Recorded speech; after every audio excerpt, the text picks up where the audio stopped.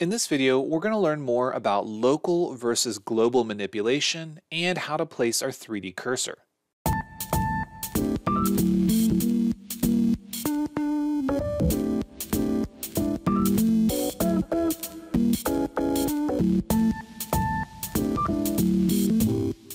Hey everyone, this is Matt with Learn Everything About Design, and in this next video in our Learning Blender Slow series, I want to talk a little bit more about local manipulation and also how we can move the 3D cursor around.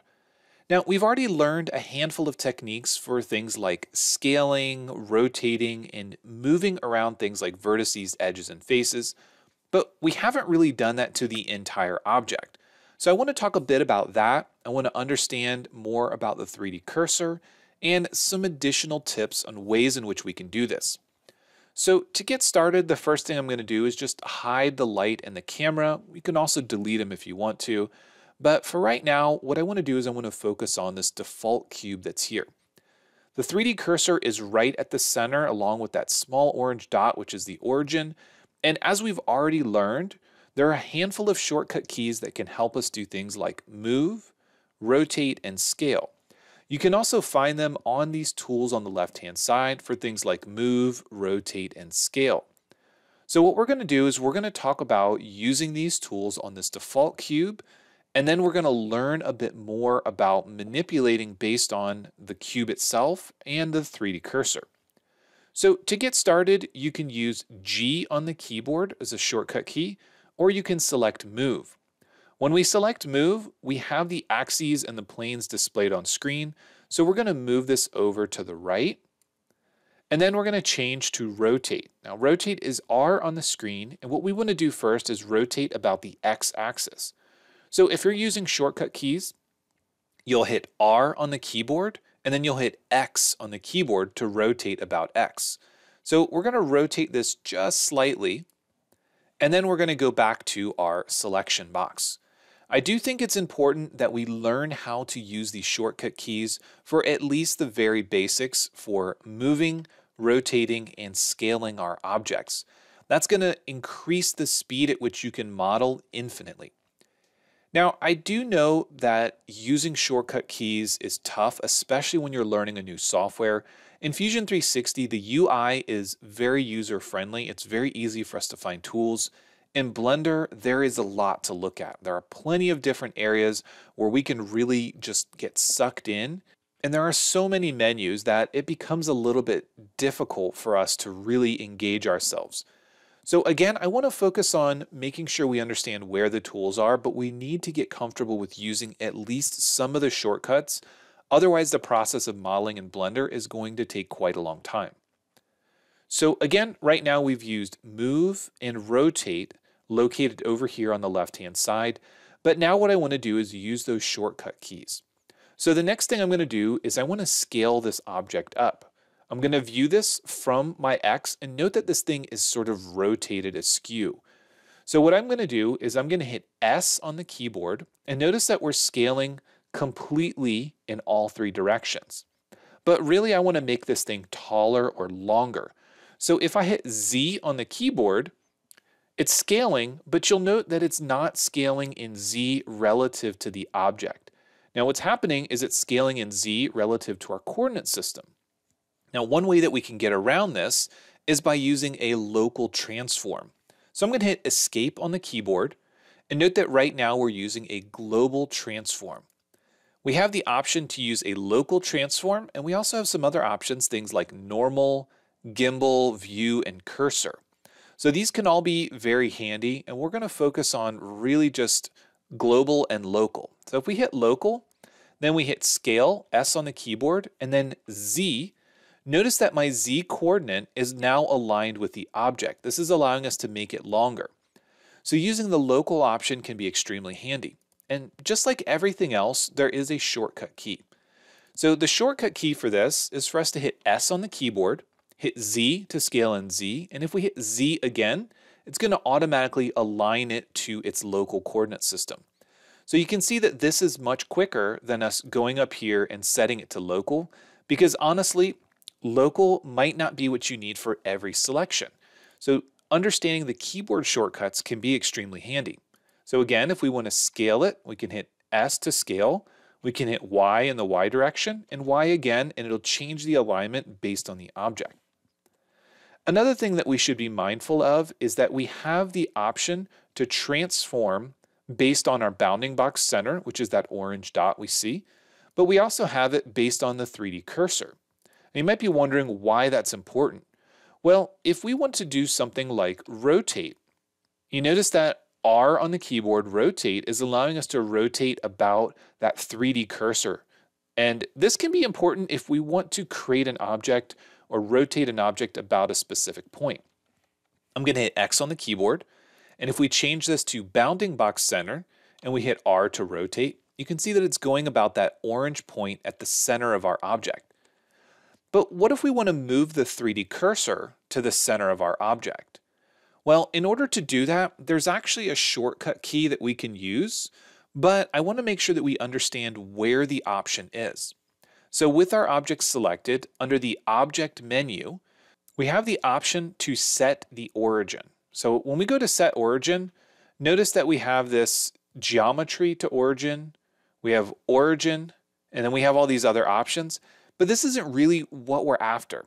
So it's kind of counterintuitive, but if we want to set the 3D cursor to the center of our object, we actually have to go down to the Snap menu.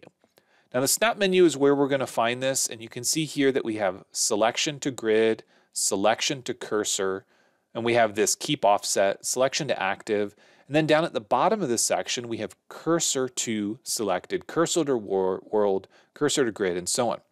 So if we want to move that 3D cursor directly at the center of our box, we can do cursor to selected. So that places it directly at the middle of the volume of whatever our object is. So that can be very handy, especially if we want to reset that pivot for any reason. Things like using it for snap or changing the transform pivot to a specific area.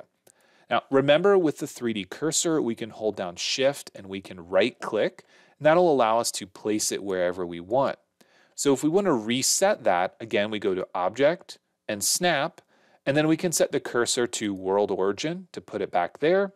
Or we can go into Snap and we can set it to the active component or the selected component or wherever we need to. There is, of course, an option to use a shortcut for that. And again, I don't want to get too hung up on the shortcuts because the shortcuts for things like Snap are going to be used less often when you get started. But as you become more proficient with the modeling, then you'll want to make sure that you get comfortable with these. So if you're keeping a list of shortcut keys and you think that you're going to use this all the time, you can hit Shift and S on the keyboard. So Shift and S for the Snap menu. And you can see here that cursor to active is number 3 on the keyboard. So you can use that cursor to active option here. So again, there are just a couple ways that we can get to it, but I think the main takeaway or the really important thing that I want to focus on is the fact that we can change the transform orientation to be local, or we can simply do things like S to scale, Z in the Z direction, and then simply hitting Z again will allow us to get that local coordinate system. So that can be really handy for us, especially to speed up the modeling process. All right, so let's review one more time just to make sure that we fully bake this into our brain. So if you want to use the tools on the left-hand side, things like move, rotate, and scale, they're all located here. If you're in object mode, if you go into edit mode, then you'll have more options. Things like extrude and inset will become available, but in object mode, the tools are the same. If we use these tools to scale, notice that the coordinate system is based on the global. If we set it to local, you can see that it rotates this for us. If we set it to things like normal, it'll be based on our selection. If we set it to gimbal or view or cursor, you can see that it changes on the screen. So as you're learning, this can be pretty helpful. If you set it to view, you're always going to see X and Y and in plane here. So it can be helpful if you like to keep it in that orientation based on your view. For the most part, you're probably going to stick with global or local. So if you like to use the options on the left-hand side for scaling, for rotating, and for moving, then you will want to get comfortable with changing the transform orientation from global and local here. If you want to get used to using the shortcut keys, things like S on the keyboard, then make sure you're comfortable and remember that X, Y, and Z will allow you to focus on those specific coordinates. And then if you just simply hit that same coordinate again, it's going to switch it from global to local based on the object you're selecting. So that can really speed up the modeling process. And last, I want to focus on that 3D cursor because it will become important, especially as we begin to apply things like modifiers. Some of the modifiers will be based around that 3D cursor, things like mirror, or if we're deforming something, oftentimes it'll be based around that 3D cursor. So knowing that we can hold down Shift and right click, we can place it wherever we want. This can be tricky because as we rotate around, you can see we've moved it off of the y-axis. It's now not in line with z because we're just simply clicking around in space.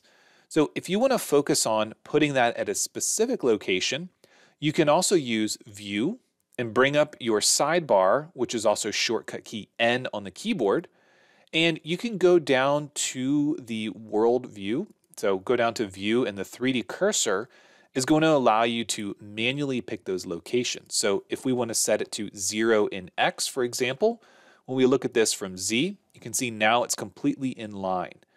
But you can use these options to manually dictate where that's located, and we can reset it back to the world origin if we want to. But remember that we can use Shift and S to open up the Snap menu, or we can go to Object, Snap, and we can set it based on our options. So again, selecting our option G and Y, we can move this in Y, or you can use the Move option and simply pick Y to figure out where you want it. And then with that object selected, we can go to our Snap menu and we can say Selection to Cursor, and that'll put it back where that 3D cursor is. Or we can use other options like Snap, and we can put Cursor to Selected, which will move the 3D cursor to our object. These are going to become important as we get more comfortable modeling.